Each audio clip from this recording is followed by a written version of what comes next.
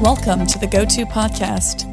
Each episode covers the brightest and boldest ideas from the world's leading experts in software development. Tune in for practical lessons, compelling theories, and plenty of inspiration. GOTO gathers the brightest minds in the software community to help developers tackle projects today, plan for tomorrow, and create a better future. Stay up to date with the latest in tech through GOTO's top-rated events held online and in person in cities like Amsterdam, London, Copenhagen, and Chicago, and by subscribing to the GOTO Conference's YouTube channel, where you can find thousands more high-quality dev talks. Learn more at gotopia.tech. Hello, my name is Anne Currie and I am one of the co-authors of the new O'Reilly book, Building Green Software, which is being serialized on the O'Reilly website as we write it, as we go through. As each episode comes live on the website, we're also talking about it here at the GOTO podcast. And the next chapter that we're going to talk about is networking, green networking. And the reason why we added a chapter called Green Networking because suddenly we started to see all over the place in tech newspapers and even in real newspapers, stats saying the internet uses the same amount of electricity as a small country. And that needs to be better. That needs to stop. And so we decided, well, actually, let's go and find that. Let's dig into that a little bit and find out what's causing that and what we need to do about it. So we started to look into it. And of course, the first question you have to ask is it plausible? Yes, it is. It is entirely plausible. The internet is a huge machine, the biggest kind of meta machine that humanity has ever created. So it's not surprising that it uses a great deal of electricity. But what do they actually mean by the internet? I think when they're talking about that kind of stat, what they're really talking about is the internet being all the way up. From soup to nuts. It's the wires, it's the undersea cables, it's the connections at the bottom, the switches, the routers, the things like CDNs that help you pass data around, all the way up to applications running in data centers. So all of that is what they're really talking about there when they say that the internet is the footprint of a small country. Everything has to be reduced. Everything has to become more efficient. Everything has to go to zero carbon. It's useful to know where you're targeting your efforts, because generally we find whenever we look at these kind of things that there are some areas that are just really bad, are just hemorrhaging energy, causing huge amounts of carbon to go into the atmosphere, and some bits that are not. So it's well worth doing a bit of a dive into what we actually mean by the internet in that statement. And where the energy is being spent. So let's look at the bottom first. At what if you were somebody who was a networking expert would consider to be the network. So the fiber optic cables, the routers and switches. Now, the interesting thing about those is that they are very, very optimized to be energy efficient. Networking is something that a lot of the decisions in networking focus around a metric called watts per bit. And all networking experts focus on reducing that metric as far as possible. Now, watts per bit is not the same as carbon emitted per bit, but it is a reasonable proxy for it. So we know that loads of folk are putting lots and lots of attention into making that as efficient as possible. And as a result, the internet, the wires and the switches and routers in the internet are really quite efficient.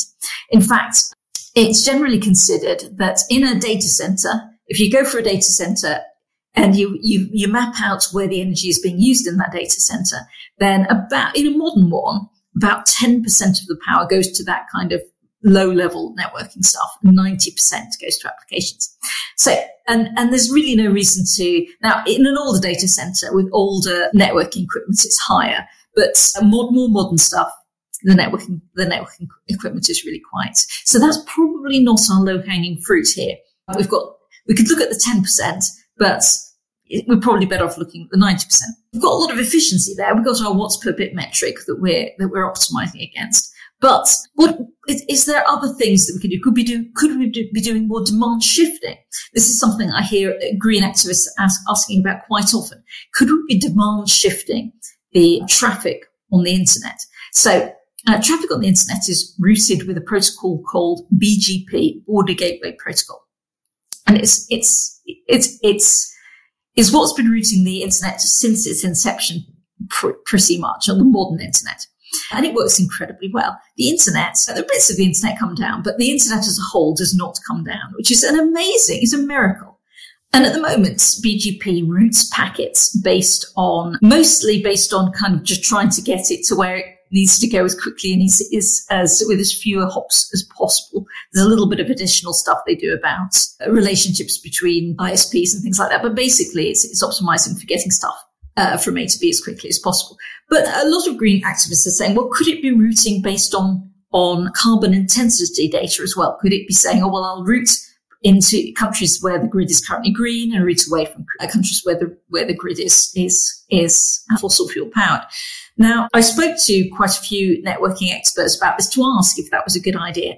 And the resounding answer was no, really don't do that. It's the internet. It's amazing how well the internet works. It is astonishing that it works at all, really. And it does work. It doesn't just work a bit. It works amazingly well. It's incredibly resilient. But a lot of how that has happened is based on the fact that BGP is very simple but very powerful. It's been around for a long time. It's very embedded in. And a lot of the internet is vastly more complicated than you think it is. And so it is even more impressive that it works. And a lot of the behavior of the internet, a lot of the reason why it does work is more emergent than we might like to think. So we can muck around with it, and we will need to upgrade BGP in the long run. But it is a big, big project, and a many decade-long project, and quite a scary project.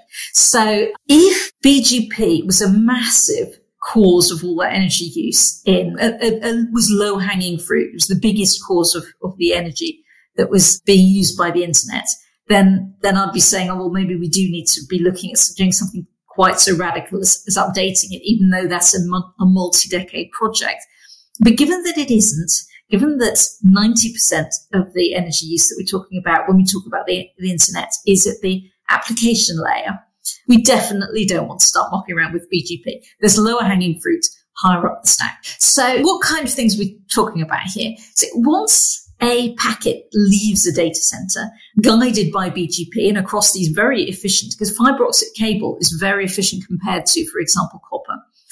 Once your packet from London to Paris leaves your London data center, it gets the Paris data center pretty efficiently, pretty directly. It doesn't go round the globe 20 times searching for Paris and then finally get there. It does generally get to Paris quite efficiently. But before it leaves the data center, your packet can do all kinds of crazy stuff. It might go through very expensive service meshes and acquire loads and loads of additional layers and then be unwound from loads and loads of additional layers. It could bash back and forth between your microservices. It can be saved in an unnecessarily large number of copies. It could be compressed badly or not compressed well or not compressed at all when it needs to be. There's so much stuff that can happen above what we discovered, above the network layer, around networking, that it really dwarfs any improvement we can make in networks themselves, especially as the networks are already focused on kind of green software analogous metric, which is watts per bit. So if we don't want to be changing networks, what can we be doing? What should we be thinking about when we think about networks? Well, we should be thinking about learning from them. So as I said before, the survival of the internet during the pandemic, when there was a sudden increased demand for networking resources of 50%, with no time to put in additional new, no time to lay new cables, no time to do anything. It was amazing. The internet survived that. And the way it did was something which is going to be utterly key to the energy transition, which is the internet and the applications running on the internet survived the pandemic lockdowns using demand shifting and demand shaping. Now, demand shifting and demand shaping is something that I've talked about previously around green software, because it's a concept that we're going to have to get used to because of the fact that green power is not always available. Sun's not always shining, the wind's not always blowing. And one way of handling that is by shifting work to times when the energy on the grid is green, shifting it away from when it's dirty and fossil fuel powered. And we have an excellent example of something that does that all the time in the internet, in the users of the applications that sit on the internet. Now, they don't shift because of energy, because energy is, at the moment, it's fossil fueled, it's available at the switch, and nobody's having to demand shift or shape for that, but although they will. But what internet applications are very used to is demand shifting and demand shaping based on bandwidth availability.